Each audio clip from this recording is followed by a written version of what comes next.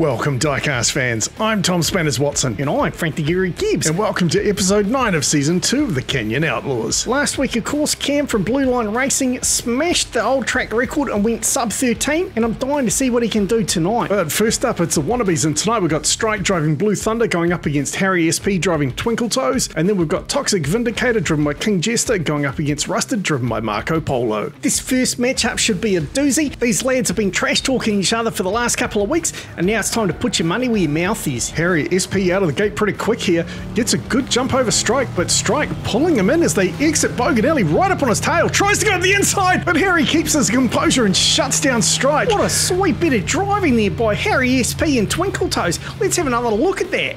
So Strike and Blue Thunder there saw a bit of an opening, tries to slip up the inside, gets a big drift on, but Harry SP, what a superb bit of driving, mate. Well done. You're moving on to the next round. And I'm sure that trash talking will continue well into the night. Alright, next up we've got Toxic Vindicator versus Rusted, and the winner of this race will go on to face Twinkle Toes. Marco Polo out to a big lead here already. Oh, and down he goes. He just manages to stay on the track in Boganelli. Now technically he is on his wheels, so Toxic Vindicator has to finish this race if he wants to win. And Toxic Vindicator there getting a drift through Big Kahuna Corner, but he does secure the win. Let's just have a look at Marco Polo here. He went in way too hot into Boganelli, and then he was very, very lucky not to go flying off the side there. But King Jester moves on to the next round, and he will take on Harry SP driving Twinkle Toes. And the winner of this race will go on to challenge Phoenix's Revenge for the number 10 spot on the list. Toxic Vindicator hasn't had a good run this season, and it looks like Harry's going to jump out into the lead here. King Jester still close in behind him. Harry tries to block him, but he gets it wrong, goes into the sidewall. I'm not sure if he's trying to stop King Jester there or if he just got distracted by the latest TikTok dance video. Oh, you mean those Mr. Ed ones? Yeah, they've become very popular, those ones. Well done, Toxic Vindicator. You move through to challenge for the list. Why not help the channel and look good doing it? ChaosCanyonMerch.online for all of your merch needs. That's ChaosCanyonMerch.online. Link in the description. King Jester is going to have his work cut out for him. Phoenix's Revenge, driven by Tuco, maybe at the bottom of the list, but we know that he is quick. Yeah, he was right on the bumper of Triggered when he set that fastest lap the other week. It's a shame we couldn't have actually got a time for him. Well, he did come second, and as we know, that's the first loser. Whoa, that's harsh. Might be harsh, mate, but it is true. And it looks like Tuco is just going to walk away with this one. Oh no, he starts to go sideways, and he's stalled out in Big Kahuna Corner. Where's Toxic Vindicator? If he's going to make a move, he'd better do it now. Here he comes. Can he get around Tuco? No, he slams into Tuco and pushes him across the finish line. Oh my goodness, that is disappointing for King Jester. Crikey, I bet Tuco's freckle was puckered up just then, thinking he's going to blow that race completely. Well, I mean, to be fair, he really did blow that race. It was really just King Jester doing him a huge favour here. Well, I guess that's why the car's named Phoenix's Revenge. Talk about rise from the ashes. Tuco almost managed to snatch defeat from the jaws of victory there. Yeah, that was definitely a close one, but he does hold on to the number 10 spot, and he is going to be desperate to get out of there. Maybe he just overloaded the car last week trying to keep up with Triggered, and it just fell apart this week. Well, let's hope he can get it together as he goes up against Vincent Van Gogh driving Head Start. These two have battled a couple of times now, and it goes either way with these two, so this should be a good race. Both drivers are having a little bit of trouble in the tunnel, but it's Tuco out in the lead. He gets tapped from behind by Vincent, and Vincent slips around him going through Boganelli. What a beautiful move there. Yeah, that was a very smart piece of driving by Vincent Van Gogh. I mean, you could say he used his head. Well, dad jokes aside, he takes the win, and Tuco does eventually cross the finish line, but well behind. Going back to Boganelli, it looked like Tuco may have been trying to shut out Vincent, but he just got hit in the rear quarter, and that was enough to push him sideways, and Vincent manages to get the power down, gets ahead, and never looks back. Are there any other head jokes you want to make before we go to the next race? I mean, there are, but you'll probably tell me off because they're inappropriate. Yeah, that tracks. Okay, next up we got Andy Moon driving Eclipse going up against Head Start. Now, before Cam obliterated the track record, Andy held the record so far for this season. Yeah, he's definitely been quick, but he seems to have been stuck on the list a couple of times. Yeah, so far he hasn't made it past halfway. And the Mustang starts to go Mustang, spins around 180 and then goes back again.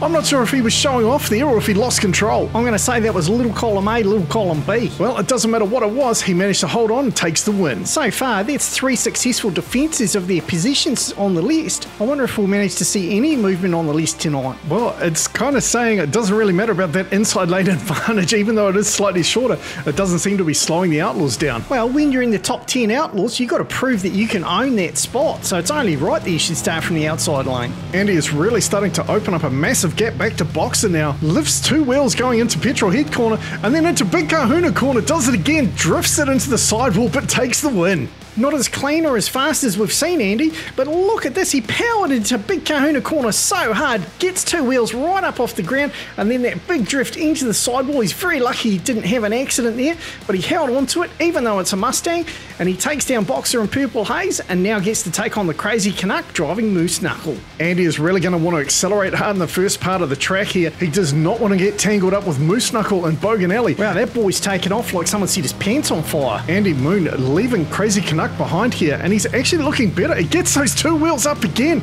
Man, he is so lucky he hasn't rolled that thing.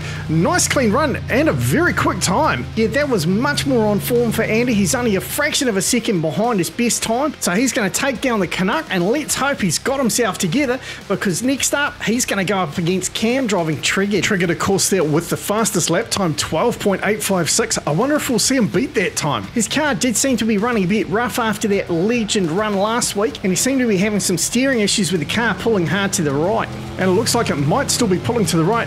Andy closed up behind him, and now Trigger jumps out to a massive lead, spins around, has time, and Andy's still barely in the picture. And once again, Andy Moon denied from moving any higher on the list. It's a real shame for Eclipse. I thought he had a shot against Trigger there, with Trigger not running quite as fast, but Cam's showing just how fast that car is. Even when it's a bit damaged, it can run away from fast cars. Cam now taking on Iron Poet driving Stinger.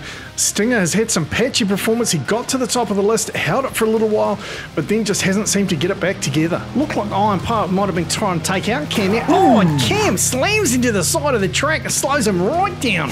Even though he came to a complete stop there after that vicious accident, he's still able to get going and post a faster time than some of the other drivers. Unfortunately, Iron Poet not able to capitalise on that, even though he tried hard. But look how hard Triggered hits the sidewall, bounces back, almost goes into the screw that billboard there, and yet somehow still manages to win the race. Well, he is a diecast racing legend for a reason. So Triggered takes down Stinger and now gets to take on Beavermobile. Not that I'm expecting it to be a problem, but Cam is going to want to get out early, because if he gets stuck behind the Beaver, he could have some real trouble finding his way around it. And Nitro Poutine side by side with Cam as they go into Bogan Alley. Cam gets spun around. The Beavermobile looks like it's stalled, possibly stopped completely.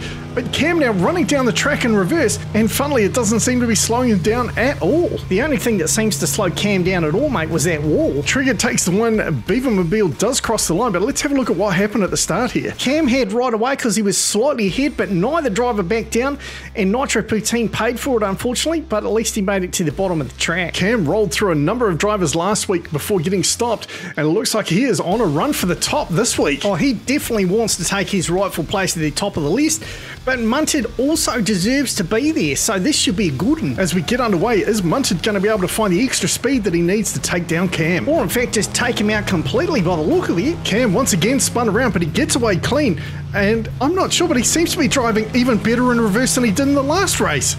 He did, look at that. So even with getting spun around and getting slowed right down, he still posts a 13.694. That is ridiculously quick. Yeah, there's a lot of other drivers in the wannabes and in fact the Outlaws who'd be jealous of that sort of a time. And yet for Cam, that's over a second slower than his best time. It is crazy how much faster than everybody else that he is. And now he gets to take on Landshark, driven by Wally Champ, for the top spot. Who's your money on for this one, Frank? Well, the way he's going, mate, I've got to say Cam and Triggered. And that looks like a safe bet as Cam gets out to an early lead. Wally Champ trying to close his distance. Little bit of a wiggle there, and Wally Champ sees an opportunity and muscles right on by Triggered. What a move. Wally Champ there working harder than a dog trying to bury a bone in a concrete floor, and it pays off for him with a beautiful overtake. When Cam got onto the lead early here, I honestly thought it was going to be all over, but then he started to fishtail. I'm not sure if he was getting too much power to the ground or not. Landshark smelt the blood in the water and then muscled on by. What a power move move there. So Wally Champ not ready to give up the #1 spot just yet, as he holds out Triggered in a fantastic final battle. And whilst there wasn't the glamour of another track record being smashed, there was still some awesome racing overall. So Tuco left in the gatekeeper role. That is the nerviest position you can have in the whole list. And then Andy Moon again denied getting into that top 5 spot on the list as well. Well, it doesn't matter where you are on the list at this point. It's really all about where you are at the end of the season, which is coming up soon. All right, that's enough from us tonight. Thanks very much for watching. I'm Tom Spanners Watson. He's Frank the Guru Gibbs. We look forward to seeing you next time.